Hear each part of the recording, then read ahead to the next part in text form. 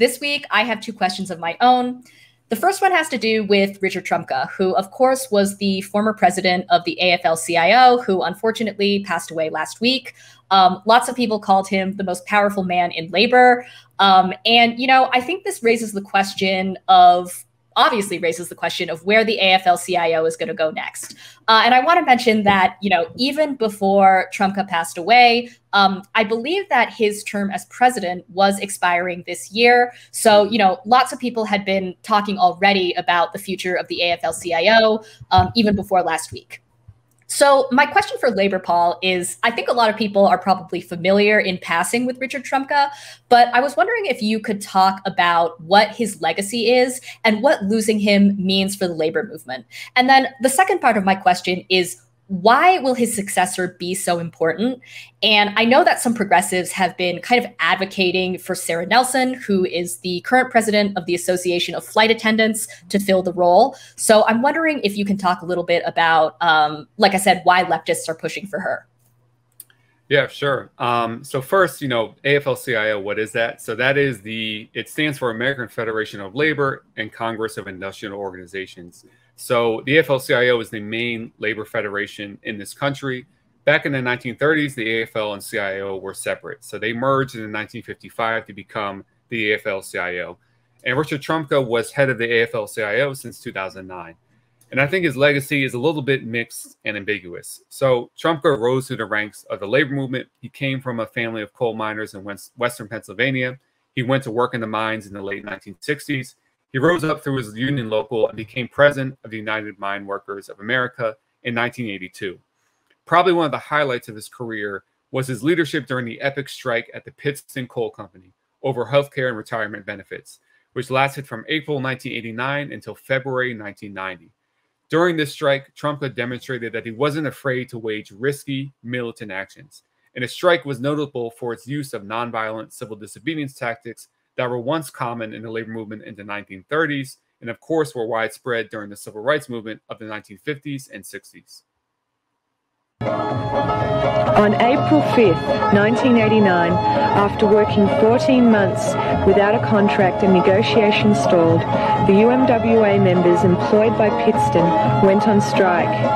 The strike affects 1,700 workers in Virginia, West Virginia, and Kentucky.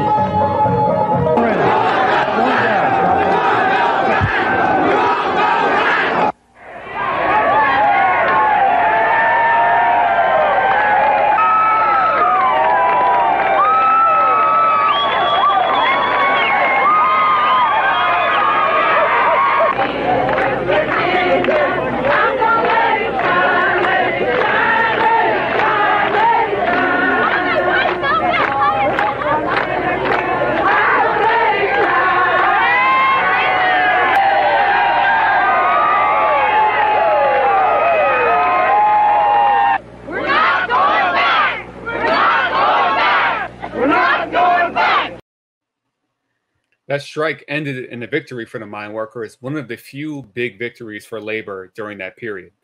Trumka became president of the AFL-CIO in 2009, and he took over at a time when the labor movement was in deep crisis. And we have to be honest and say that 12 years later, it has only gotten worse.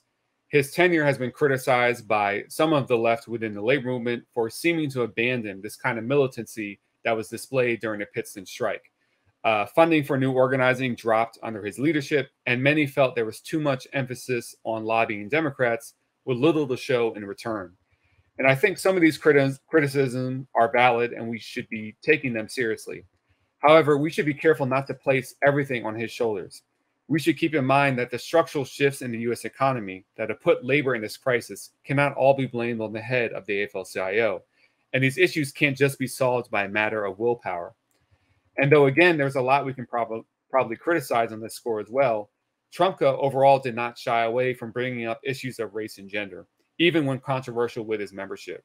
As a miner from Western Pennsylvania, he seems to fit the snobby liberal stereotype of the racist white working class, but his actions told a very different story.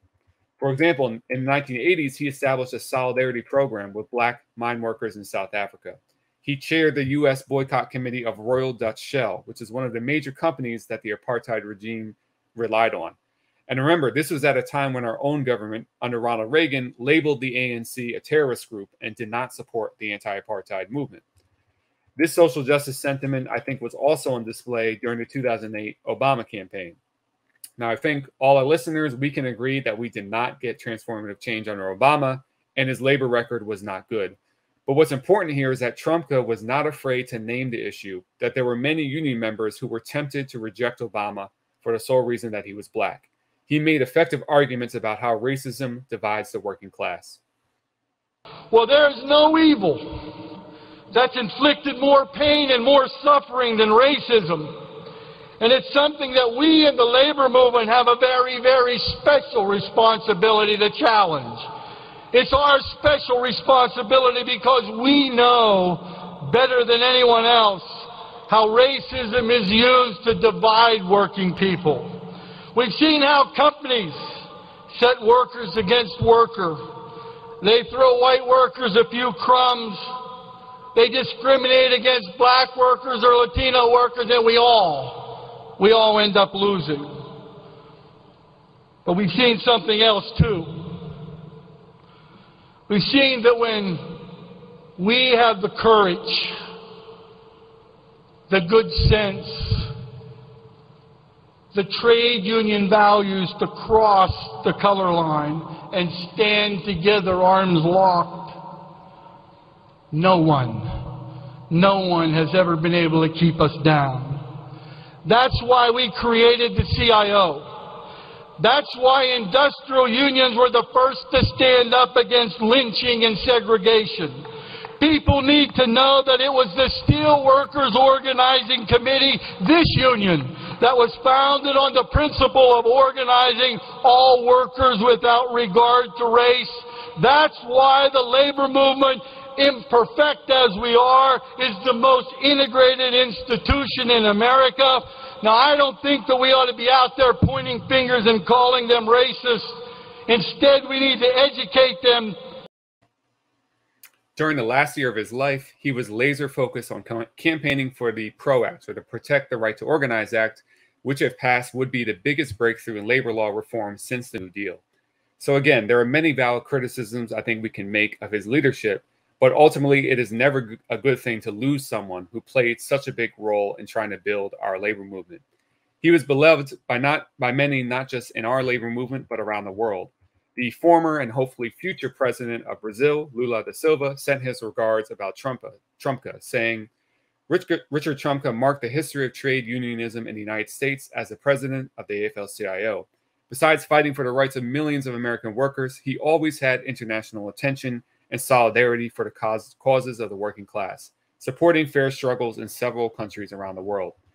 I will always owe Trumka and the AFL-CIO a debt of gratitude for the visit he did to me while I was in prison in Brazil, and for the attention and solidarity he always had with Brazil and Brazilian workers. Trumka will be sorely missed in the United States and around the world. To your family, friends, and companions, my condolences. Let's talk about what's next. And as Jen alluded to, there's now a question of what is the future of the AFL-CIO and why it's important.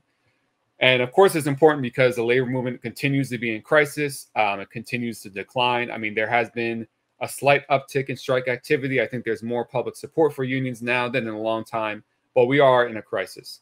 So Liz Scholler, who is the current secretary treasurer of the AFL-CIO, will likely finish out Trumka's term, and she's also the front runner to be elected next year to serve out a full time as president. Of course, for the last few years, there's been a lot of speculation about Sarah Nelson, who is president of the Association of Flight Attendants, running to become the next AFL-CIO head. Nelson has become kind of a labor celebrity, and much of the left wants her to run. And Nelson rose to prominence during the government shutdown, where actions of some flight attendants are thought to have been key in ending the shutdown, and during it, she proposed the idea of a general strike. Since then, she has often advocated for more strikes, for more militancy, and general strikes, as I mentioned before. She's not afraid to be close to the left. She speaks at DSA events. You'll see her on networks like Rising, Democracy Now!, and The Real News. She really does seem like a breath of fresh air in the labor movement. And Sarah Nelson is great, and there's nothing wrong with the left being excited about her, but we shouldn't see this race the same way as we would see a Democrat versus Republican, or someone like AOC versus a corporate Dem. I don't think it would be fair to paint Liz Schuller as an enemy of the left of some kind or a sellout. And for some background about Schuller, she's the daughter of an electrician who was a member of the International Brotherhood of Electrical Workers, and she went to work for that union in 1993 as an organizer. One of her earliest big victories was helping to lead a campaign in California in 1998 to defeat an anti-union ballot referendum. In 2018, she played a leading role in mobilizing people in Missouri to reject an anti-union right-to-work law. But many people feel like Schuller may not be inspiring enough or dynamic enough to lead labor out of the wilderness. And Nelson definitely is not short on the qualities of being inspiring and dynamic. But I think there's actually a bigger question here, and we should consider whether we really want someone like Sarah Nelson to be head of the AFL-CIO. I think that you could have the best person at the top, but it may not mean much because ultimately the revival of the labor movement is going to have to come from the bottom up. Maybe we want someone like Nelson to remain at the head of a large and strategic union. So her union, the Association of Flight Attendants, is part of the Communication Workers of America, which in many ways tends to be among the most progressive unions politically in this country.